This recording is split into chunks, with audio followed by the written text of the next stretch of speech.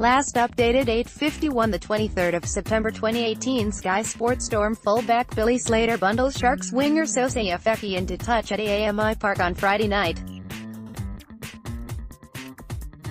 Getty Images Billy Slater should not be banned from the NRL Grand Final, says Kiwis and Warriors hooker Issac Luke. Andrew CORNAGA, PHOTOSPORT Warriors hooker Issac Luke missed the 2014 NRL Grand Final for South Sydney after a ban. Rugby League, the last man to miss a grand final through suspension, has thrown his support behind retiring Melbourne star Billy Slater to beat a shoulder charge ban and play in the NRL decider. Former hooker Issac Luke is the most recent member of an unenviable list of players to have been rubbed out of a grand final through suspension after missing the 2014 finale for South Sydney. Slater's Grade 1 charge on Saturday means he will miss the decider for his try-saving bump on pro nullis Sosaia Feki unless he's found not guilty at the NRL judiciary next week.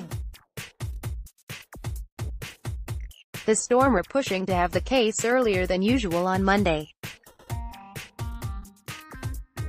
Read more, Slater faces NRL ban, Bellamy helps inspire Pies, Smith could consider retiring. Luke, who felt the pain of watching from the sideline 4 years ago at the Rabbitohs, took to social media to voice his support for Slater. "I reckon you should play," Luke said on Twitter.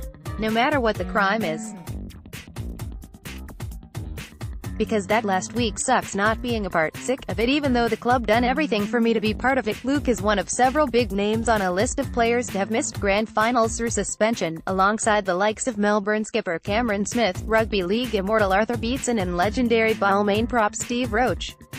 Smith has since said missing the 2008 decider against Manly still haunts him, while Roach admitted 20 years after the 1988 grand final that his absence still caused him pain. Slater won the support of several former players on Saturday after stand-in Sharks captain Luke Lewis also questioned how he could be charged following Friday night's match. He also received backing from an unexpected source, with Penrith boss and Nine Network commentator Phil Gould tweeting a message of support from former Judiciary Chairman Paul Conlon. He braced for inevitable contact a metre from the corner post, the message from Conlon said.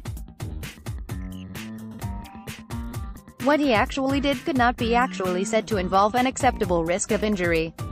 There was no contact with the head of Feki, therefore no danger.